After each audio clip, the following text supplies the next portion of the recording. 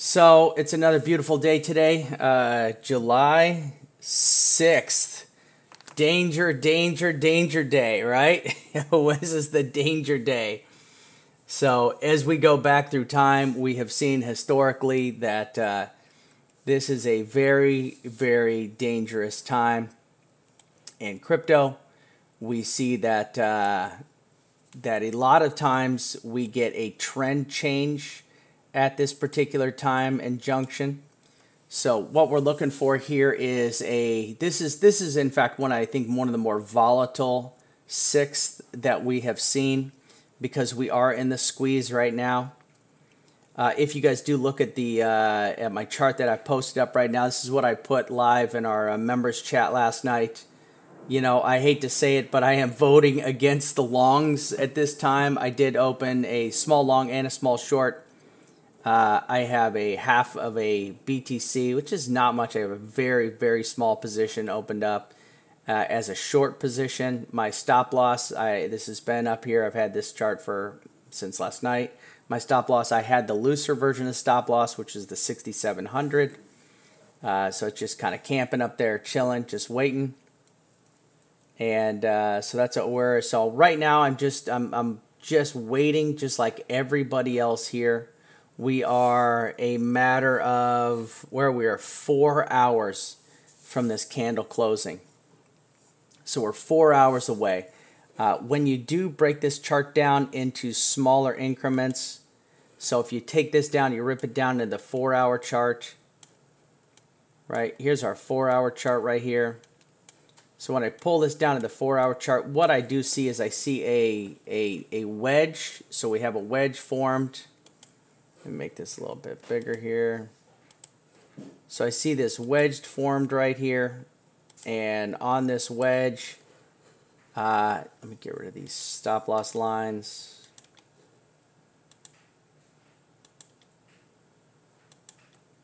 So there you go.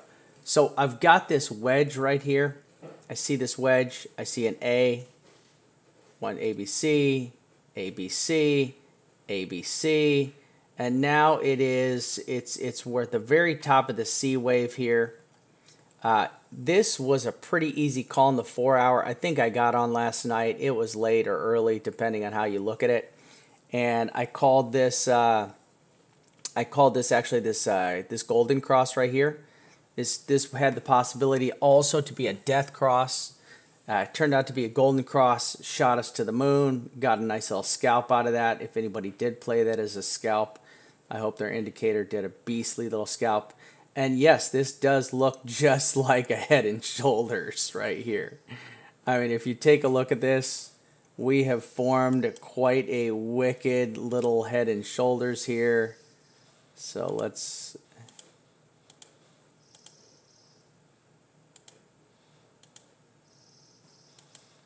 Right, and so this thing is setting up for a nice wicked head and shoulders. There is a little room to go up here, so if this does go up, it's got a little room to head up to this MA line right here. That looks like what do we got here?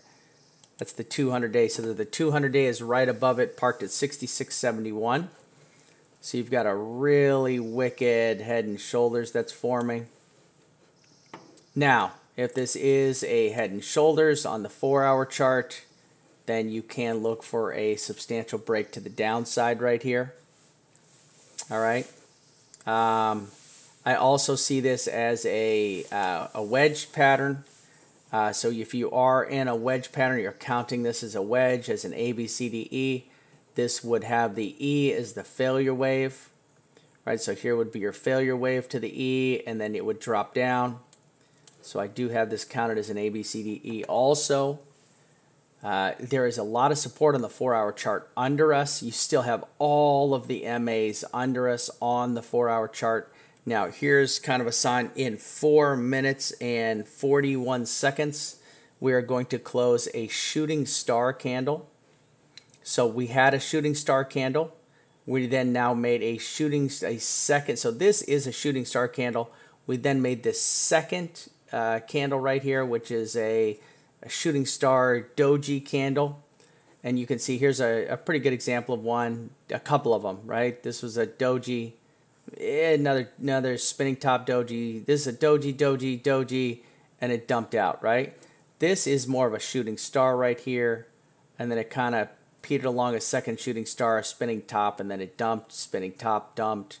So really good candle conformations here. Here you goes another doji candle, dumped, dump. This is a good easy play. If you're playing the 4 hour and you're scalping the 4 hour, you could be making some mean scalps just playing the candles here. These are all really easy candles to read.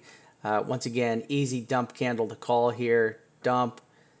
And here we are sitting up top. Now this is a pretty substantial candle. Let's see how this thing closes out in 3 minutes, but this does look like a bearish candle right here. So it looks like we're forming, and it kind of looks like it's engulfing a little. So this does look like it's an engulfing candle also. It does look greater in both swings right there. So let's see how this candle plays out right here. This candle should play out pretty, this is a bullish looking candle, bearish looking candle to me right here. This is bearish looking. Let's see how this plays out right here. A lot of pressure, downward pressure from the bears over and over and over again. So when I look at this chart, this is what I see. Let me show you here. Let me shrink this down. So this is what I see. I see compression. So you see the bulls, what they do, they try to push up, and you have this compression line that pushes back down, right? You see the force of the bulls pushing it up over candle over and over again, and you have a consistent push back down. And the same here you see right here. This is the bulls push up, and it's like a piston action, and it keeps pushing it back down. So what's happening is I see we are definitely creating lower highs here. We're not breaking over, and I think this is posted in my video last night where the bulls needed to break over, and they're not creating new higher highs. So they're coming down, they're losing strength right here. They're losing the momentum, and this is this pressure. It's like a pressure that just keeps pushing them down over and over and over. Let's take a look at the 4 hour head and shoulders with now and with April. Yeah, so April was, now there's a big difference between April. Peak is on right there. Hey Peak, what's going on? Peak is one of our super amazing guys in our paid area. He's a super beast. So let's go back here to April. So there's a pretty drastic difference between what happened then and what happened now. At this point here, we were so over leveraged with our short positions, and we can pull that chart up. Well, let's do this. Let's pull this. Give me the shorts.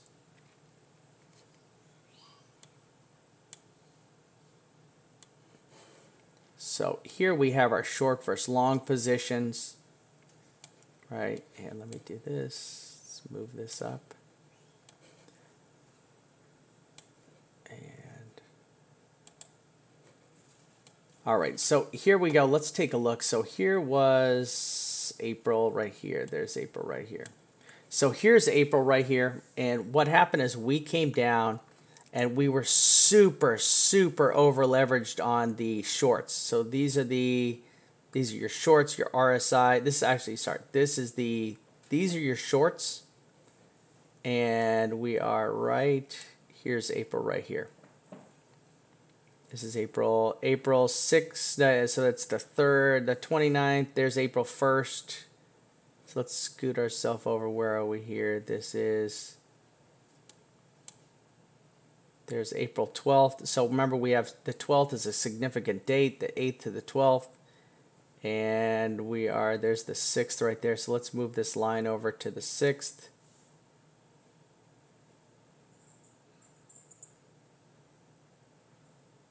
And see if that lines up. It's tough because I got There we go.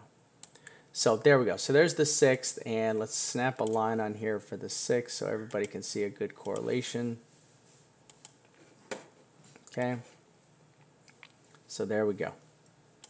So as you can see, our at this point, we were super over leveraged on our short plays. Our shorts were through the moon. Look at this. They were actually up there almost at the same level as our longs at the time. Then we had the short squeeze position. The short squeeze position just snapped us off.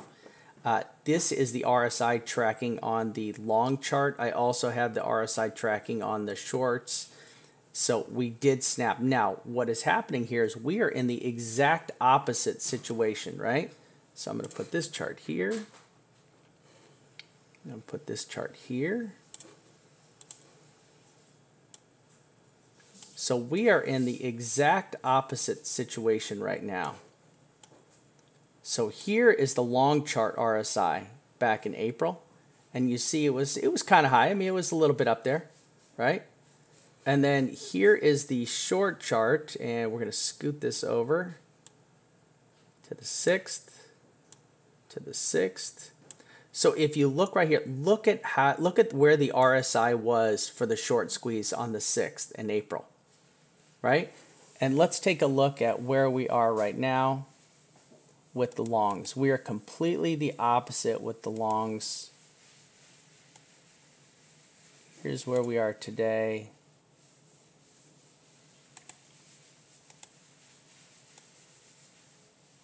So now we have reversed the situation.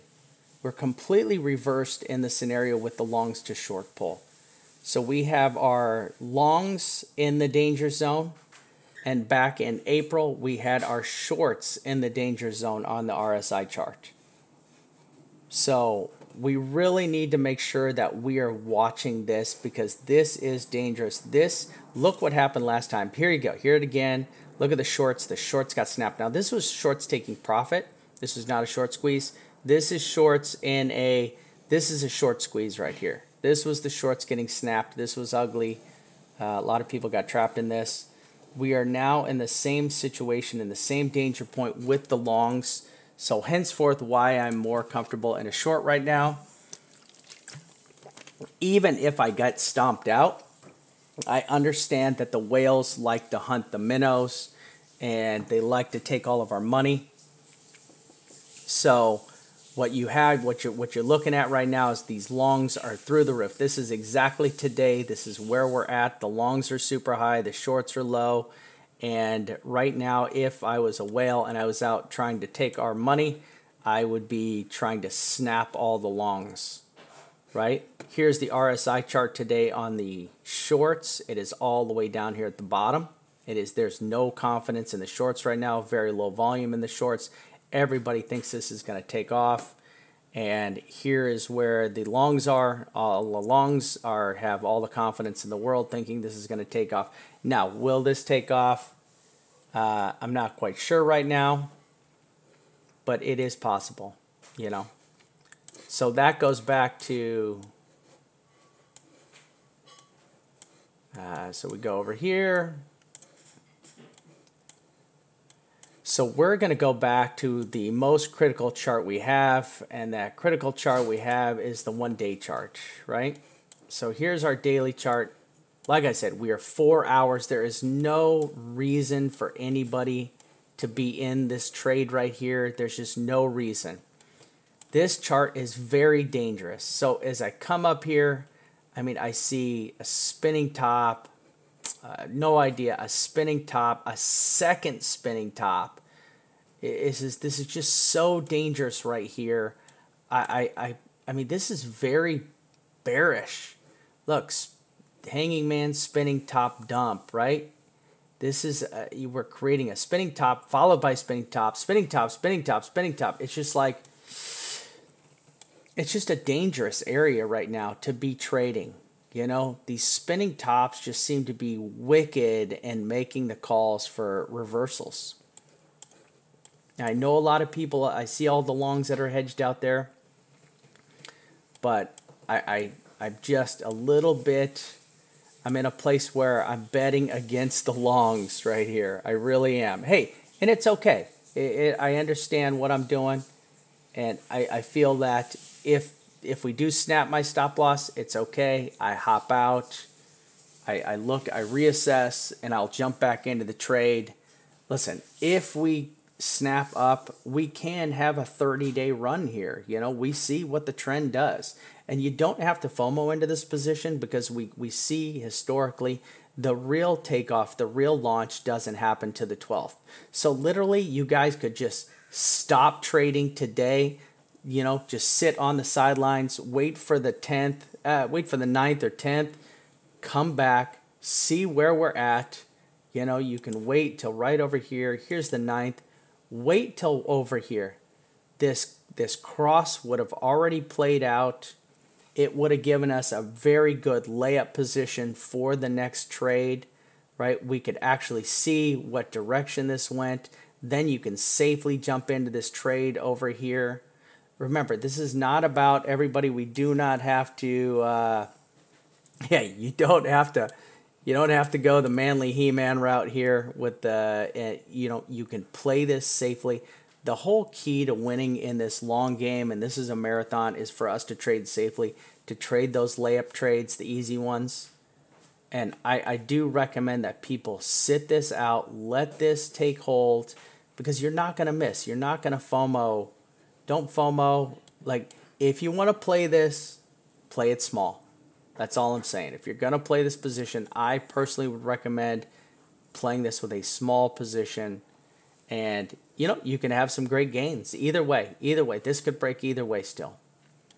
The day is not over, right? And this is looking, it's crazy because the candles look bearish, but the position that we're in right now looks like this is going to break as a golden cross. So this clearly looks like it's going to break under, okay? Let's go to our other indicators. Let's pull up our bubble charts.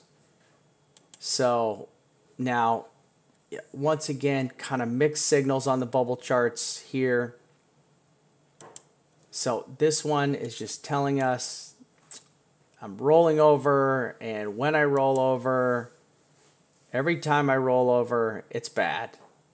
You know, every time this thing rolls over, it's just not good. Every time this thing rolls over. Here's a rollover. This is bad. Here's a rollover. This is bad. Here's a rollover. Here's a rollover. I mean, this is just, these are not good signs of rolling over, right? Every one of these rollovers is a bad rollover. There's no good rollovers here. You know, this rolls over and then it just tanks, right? So this chart right here is telling us that this is going to roll over. And I don't know, you know, this is, you know, could this roll back up all of a sudden? Yeah, let's zoom in here. Let's get a really close look. I mean, it's trying. Look at that. It is trying so hard to not roll over here. It really is. This is danger. So I've got this listed. I'm going to leave this up here. Danger. If this rolls over, this is going south. You know, and I don't like the fact if people are really bullish here, like I would be more bullish down at the bottom here. I would be more bullish lower. I don't like being up here and being super bullish. You know? I don't like being up here and being super bullish. Can we get one more bounce up? Yeah, absolutely. Absolutely. This could, look at, here you go. Look at this. This came down, bounced off the pink zone, ricocheted back up a couple times. You know, the pink zone has a lot of confluence on it. There's a lot of touches. There's a lot of signs that this line has, you know, has historic significance to it. And we're on it. We're right on it, and that's what makes it super just crazy. All right, let's pull this back over. Let's go back here.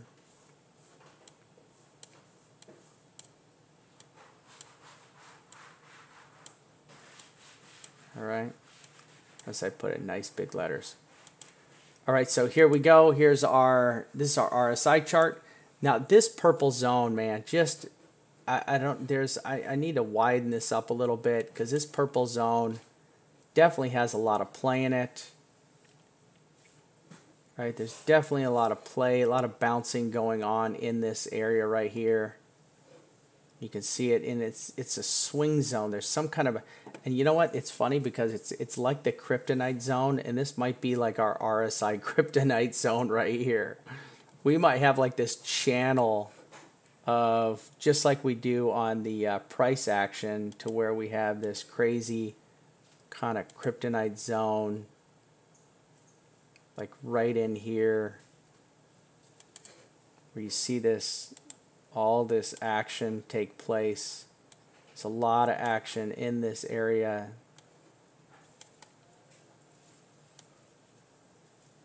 So look at bang, bang, bang.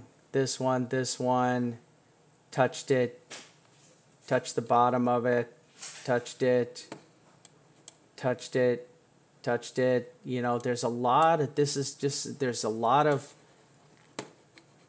support and resistance in this area right here. And on the resistance, you know, we're in the 50 range right here. And like I said, we need to be over 50 to be bullish. If you go back historically to 2015, we see that we went up to 54 RSI, 55, 57 RSI, and then we tanked over it. That was that's historically back in 2017 and 2016. We got up, we just toyed with the 50 zone, and then we just dumped right out. Okay, our Bitstamp chart telling us the same thing. Let's go down to the 12-hour chart here. 12-hour chart trying to close out an inverted hammer. Is that a shooting star because it's at the top of a trend? So our trend was here. Is this a shooting star candle? Is this an inverted hammer candle? You know, if we drop down lower here, if we drop down, we get below 65.47. This is going to turn this into a pretty wicked. I mean, look at this. This would turn this into a pretty crazy area right here, because you'd have. Hold on a second. Get rid of this one. And remove. Pull this up. So look what happened here. You have this going on, and you have this going on. So you've got the downward pressure, and you've got the upward pressure, and these candles right here. In fact, all of these candles. Look at the same thing happen here. You had the action on this candle right here. You had this massive downforce right here on this 12-hour candle. Right, and this is, we're squeezing the price. This is just winding up like a spring, and this thing is gonna pop. Right, you know, no different than here. Winding. This is just like compressing a spring. This looks like a compressed spring right here. Right, this is a lot of energy built up, and then this thing just popped. And the difference is this: we're compressing this area right here. And to make this all the worse, you're compressing it also inside of the daily RSI. Look here, we are compressing this between the 50 and the 30. So all this action was kind of being compressed between these two MAs as they're squeezing down. And I see the same thing happening here. The only difference is now there's more support below it. So on the 12-hour, we have lots of support below us. On the 4-hour, we have lots of support below us, and on the daily, we're trapped in that squeeze, in that daily squeeze right here. You know, once again, I mean, there's just this is what I'm seeing. I'm seeing a dangerous trade area. I wish I could call layup here. If this was any other situation where we didn't have this squeeze going on, I would be calling a heavy duty short. Okay. I would really be calling, this would be a shorting. This would be an easy short call. The issue is we're sitting on top of the kryptonite zone, right? The 6450 is below us, so the kryptonite zone is right here. And this is a lot of support right here. There's a lot of support underneath us here. You know, it's just going to see how, let's just let this play out. All right, we don't have to FOMO into this. We don't have to go and do anything crazy. Like, feel free to play a small position, because I feel that even playing a small position, it can be a very, you could have a great risk to reward playing a small position right here. All right, let's take a couple questions really quick. I'm trying to keep these videos short. Thoughts on the weekly? Let's go take a you know, we're still a long way out from closing the weekly candle. Let's go look at the 3-day real quick. Let's take a look at 3-day. You know, let's look at this 3-day here. Let's take a look at 3-day action. Let's get rid of this. Get rid of this.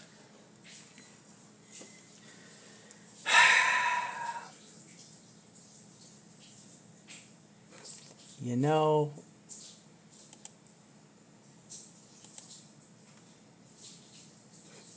so we're on a green 2.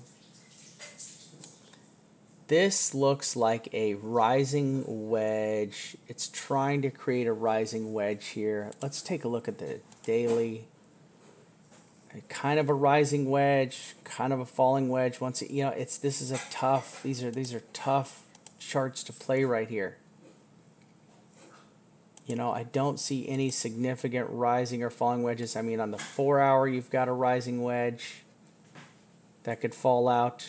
You know, this candle right here just was, I mean, I don't see this as a bullish candle. This is a bearish candle to me.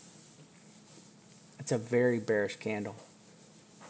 See, here's last time. It just kind of came up and then just tanked. Right? Let's go back to this. Check out the weekly here. Oh, give me 1 second. Let me adjust this here. Move this. Let's go back to the weekly. Let me zoom out.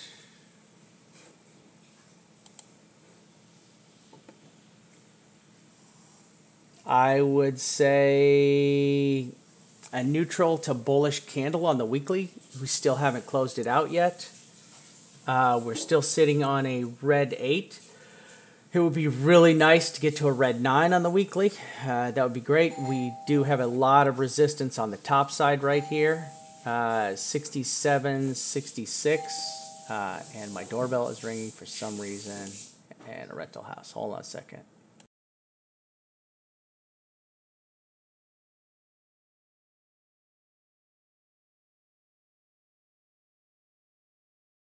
All right, everybody. So I got the Oompa Loompa showing up here. It's dad time again. So it's that time, everyone. And let's check back in a couple hours, and we'll see what's going on. Like I said, the weekly not showing me anything. So let's we'll probably do another broadcast again in about 4 hours. Once this candle closes, I'll be back on, and I'll do a live update for the candle closing. Thank you.